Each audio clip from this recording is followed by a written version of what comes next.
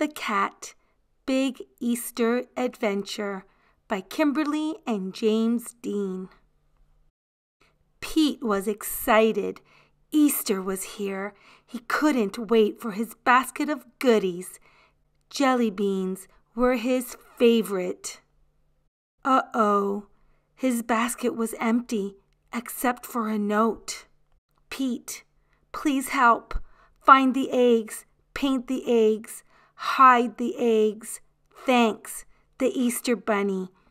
P.S. Wear these. Pete put on the bunny ears and thought, a cat with ears like a bunny? Now, that's funny. Happy Easter, chickens. Do you have any eggs today? Pete asked. I am helping the Easter Bunny. Sure, Pete. We have a lot of eggs, the chicken said. We are happy to help, but don't you need a bunny nose and fluffy bunny tail? The chickens were right. A bunny nose and tail would be neat. Then Pete's costume would be complete. Pete put on the nose and tail like a bunny's. A cat dressed up like a bunny. Now, that's funny. Now Pete was ready. It was getting late, and he still had a lot of eggs to decorate. What colors would Pete use?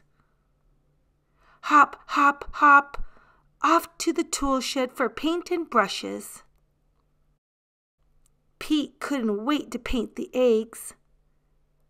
Red, green, yellow, blue, red. Some eggs had one color. Some eggs had two. Some eggs were red, and some eggs were blue.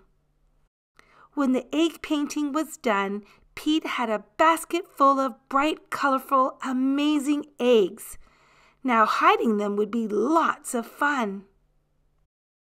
But where, oh where would Pete hide the eggs?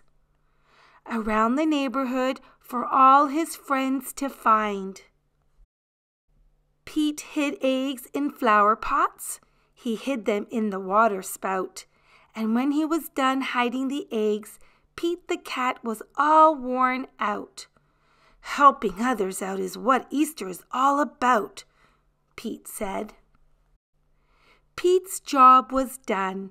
He was hiding the last one when the Easter Bunny arrived. Great job, Pete. You were a big help, said the Easter Bunny.